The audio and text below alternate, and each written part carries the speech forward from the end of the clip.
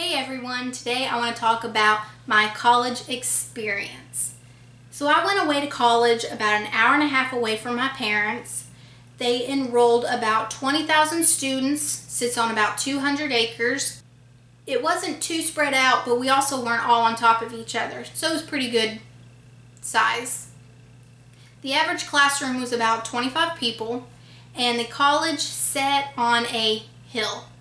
So that's why they called us the Hilltoppers. And the only bad thing about that is that it led to zigzag ramps. So it took wheelchair users a little bit longer to get to campus to manage the ramps. And in the snow, they could be a challenge. They were pretty good about shoveling snow in a timely manner, but there were a handful of times that I had to miss class because of the weather. So once I picked the college I wanted to go to, we started preparing a whole semester beforehand. So we started preparing in the spring, and I was going to be going to school in the fall.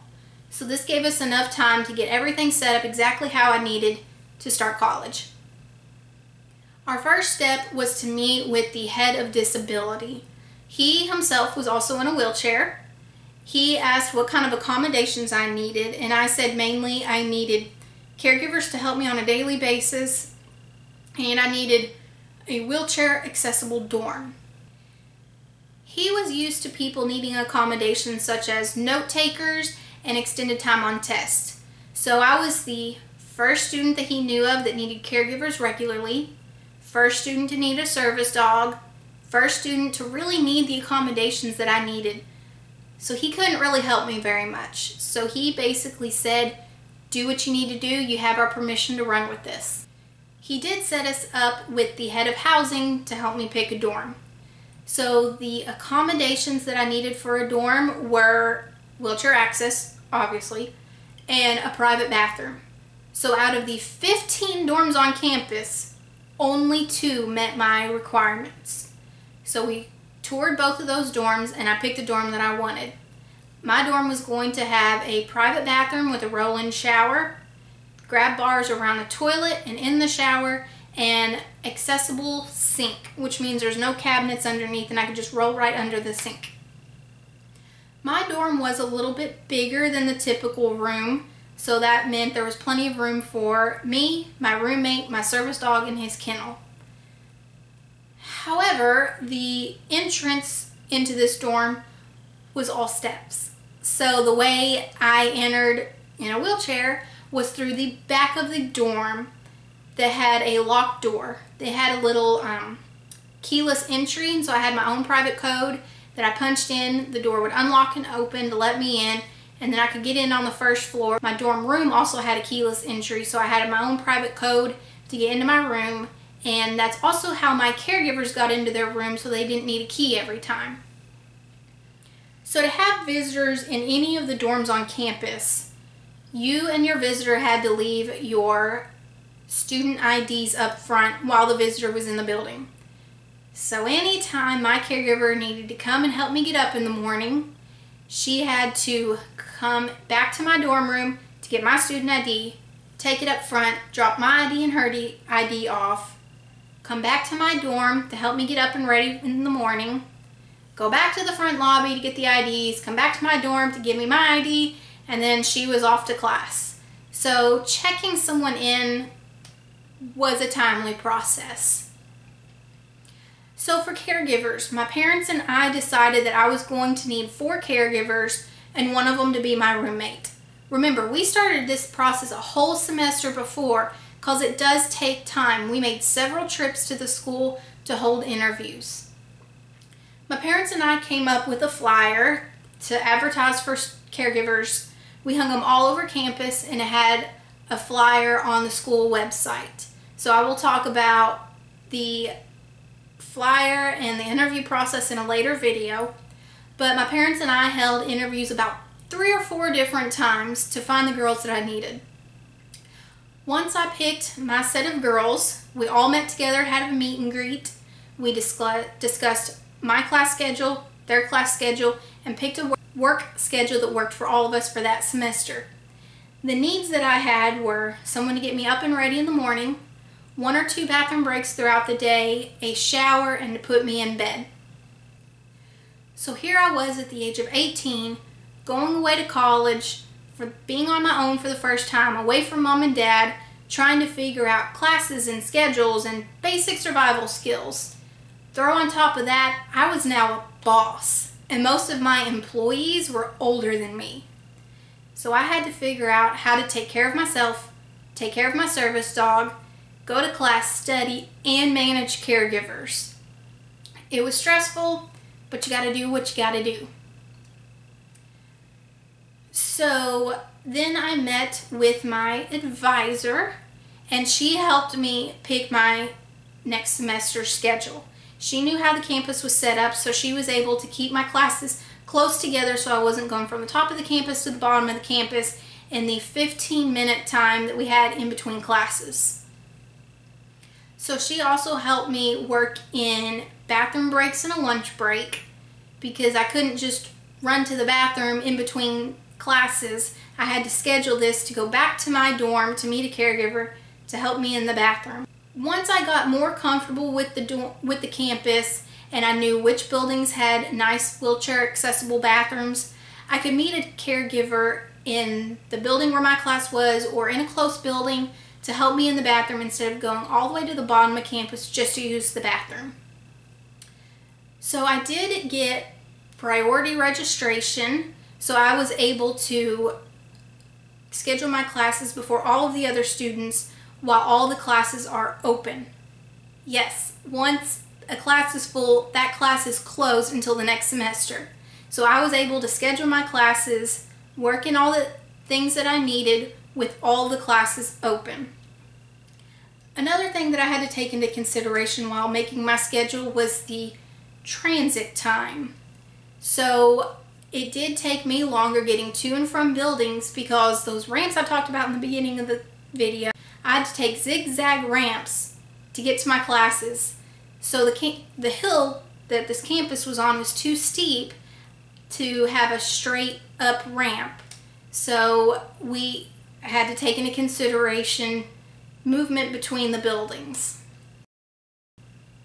So a word of advice to all college students: don't schedule 8 a.m. classes. This is your chance to sleep in every day for the next 4 years. So unless you absolutely have to schedule an 8 o'clock class, schedule for later in the morning. So that's what I tried to do. Most of my classes started at 9 or 10 in the morning, so I didn't have to get up extremely early. However, there was one semester where all of my caregivers had an 8 a.m. class, so even though mine wasn't until later in the morning, I had to get up at 7 o'clock in the morning so my girl could come and help me get ready, and she had time to go to class. So I also did have a roommate. So the roommate had to help me roll during the night because I was not able to roll in the dorm bed by myself. She also had to be there every night in case of an emergency. There were several nights that we had fire drills in the middle of the night. So she had to come and yank me out of bed so I could grab my dog and we could get outside in a timely manner. So another thing that I needed my roommate to do was help me get into bed most nights. And I found out very quickly that she was a social butterfly. So she usually came in around midnight or a little bit later to put me in bed. And she usually brought friends in with her, and several nights her boyfriend slept over. He slept over a lot. So those that know me, I do not like going to bed late. I sit in a wheelchair all day long. I like to get into bed early so that I can just stretch out, relax, watch some TV, play on my phone. So unfortunately, that first roommate only worked out for one semester. So then I had to get another roommate for the next semester. So the classrooms, most of them were set up with tables and chairs. So it was really easy for me to ask someone to just move a chair so I can pull up to the table and I could sit anywhere within the classroom close to my friends within the other students. Some of my classes were stadium seating. So being in a wheelchair, you either sat in the very front of class or you sat in the very back of class, which makes you feel really secluded from the other students. So a few things that I had to overcome throughout the whole college experience. Doors were a big issue. Doors can be very heavy to open. There were very few automatic doors on campus. Only 2 of the buildings that I can remember had automatic doors. I asked head of disability to put in more automatic doors, and they basically said no. So the student union, out of about the 6 doors into this building, only 1 had an automatic door. This one automatic door opened up into a little foyer, which were just more doors. So I rarely used that automatic door into the student union. The business building, which is where I was for most of my college career because I'm a business major, did have an automatic door, so I got lucky there. So other doors throughout campus, it did depend on the door handle on if I could easily open it or not. If I can firmly grasp my hand around the door handle, I can easily pull it open.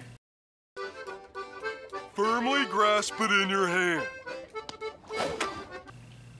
But if it's a door handle that I can't get my hand completely around, I usually had to just wait and ask a student to help open the door for me.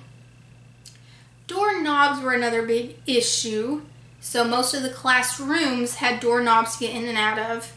So one story in particular, I was in a computer lab for class and I was finishing up a project. I was the last student inside. Door was always shut. And so once I was done with my project, I was ready to leave. Door locked from the inside and I couldn't turn the doorknob. So I called my boyfriend to come and help me get out of my classroom. So here he came. Luckily he wasn't in class. He came and he couldn't open the door because it locked from the inside. So I was locked in the classroom. He had to go try to find my professor. Of course it was 5 o'clock in the afternoon. She'd already left for the day along with all the other professors. So he ran around trying to find someone with a key to this door. So 30 minutes later he finally found someone to unlock and let me out of my classroom. So that was an interesting situation. But another thing is elevators. The business building only had one elevator and everybody wanted to use the elevator. Most of the people were athletes that wanted to use the elevator that could easily take the stairs. But there was always a long line, so that sometimes made me late for class. So you had to manage that into your daily schedule. Another thing is that the business building was an older building, so the elevator was out of order quite a bit. So I either had a friend or just a stranger go up and tell my professor that I wasn't able to come to class because the elevator was out of order. A few of the times it was test days, so I couldn't miss, so the professor would send the test down with my friend or student. I would go to professor's office on the first floor to take my tests. So another thing that happened twice throughout my college career is a bird pooped in my hair. So I couldn't just jump into the shower because I didn't have a caregiver scheduled. So I had to do the best I could, taking a wet washcloth and just getting the bird poop out of my hair so that I could get to class. So college was very stressful. I probably talked to my mom 100 times that first semester, but I enjoyed every minute of it. I would totally do it again the exact same way. So if you have any questions, please comment below. Be sure to be on the lookout for more videos. My next one will be about caregivers. And be sure to like and subscribe, and I'll see you next time.